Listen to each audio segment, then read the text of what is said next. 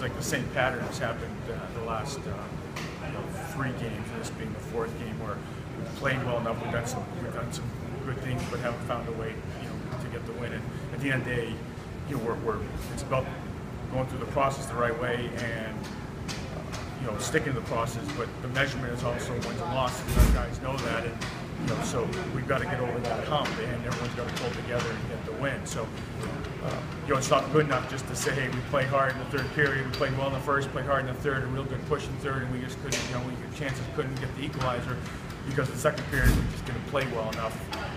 And you can't give up 3 goals in a period, even though 2 are on the power play. You can't give up those goals and expect to win against a good club. So, our focus is, hey, we got to go back at it tomorrow. We have a chance to play another game against a quality opponent, and we just got to stick to what we need to do well for 60 minutes and focus in on that, and realize that every play, every shift matters and counts.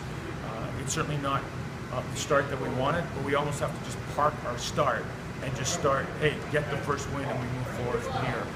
There's some good things that I saw, but there's some things that we need to get better at in order to beat the quality opponent in Quinnipiac. Much like a week ago, it seemed like you guys were going to pull through and tie that game late in the game. Did you have that feeling on the bench?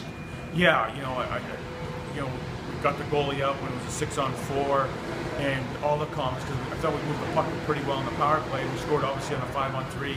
We had a couple good chances. I thought in the 3rd period we were carrying the play. We outshot 11-7 in that 3rd period, and I thought the play was more down in their zone in the 3rd period. So, all the confidence that we're going to get one, and then, I was kind of thinking about a game last year in the year, or midway through the year in our league, where we scored, tied up in the end of regulation, and won in overtime, and because the momentum, if we get that, it's on our side, and we just couldn't convert and had some chances and just wouldn't go. Kevin Waugh was finally able to score his first goal of the season. What does this mean for the attack going forward when you have a guy who's as integral to your attacking plan as Kevin Waugh is, to be able to have that monkey off his back and feel good and not be as frustrated with his lack of production? Yeah. Well, the good news is he had a lot of chances, right? And he had some chances earlier in the game, and couldn't deposit it. So it was nice that it was a dirty goal. It was at the net front, right? And he just jammed away at it, and he was able to to get it in. And Hedges made a nice play by bringing it to the net. So that's how we want to play. We want to get pucks to the net. And so from my end, he had a lot of chances, a lot of looks, and you're hoping that this opens the floodgates now for him.